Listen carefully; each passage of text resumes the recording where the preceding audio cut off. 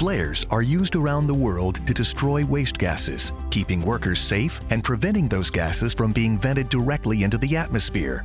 However, with continued regulation to reduce flaring, many facilities are choosing to install flare gas recovery units, or FGRUs, to capture and reuse waste gases for plant operations, resulting in lower plant emissions and increased fuel cost savings.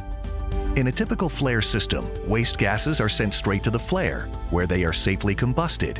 With an FGRU, waste gas is recovered through a series of processes while still allowing gases to pass to the flare if an upset occurs.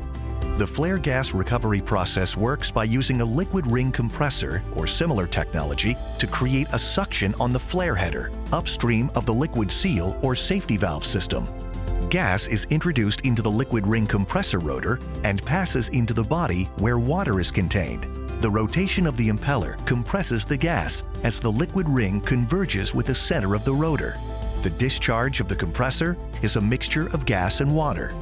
From here, the compressed gas and water mixture is sent to a separator vessel.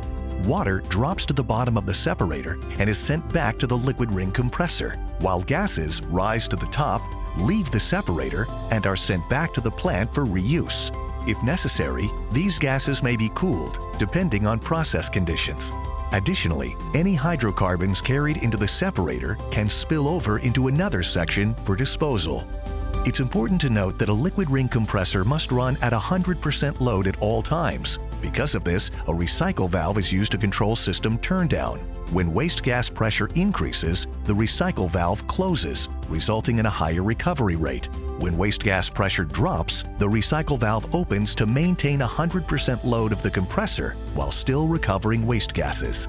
If at any point an upset occurs that requires a flaring event, the flare gas recovery process is stopped so that waste gases can flow through the liquid seal drum to be safely destroyed at the flare tip until the flaring event is over.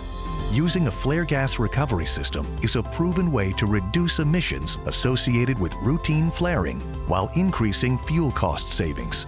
As the world leader in the development of advanced combustion and environmental solutions, Zeeco has a comprehensive understanding of these systems and offers engineered solutions to ensure your flare gas recovery system integrates seamlessly into your specific process conditions.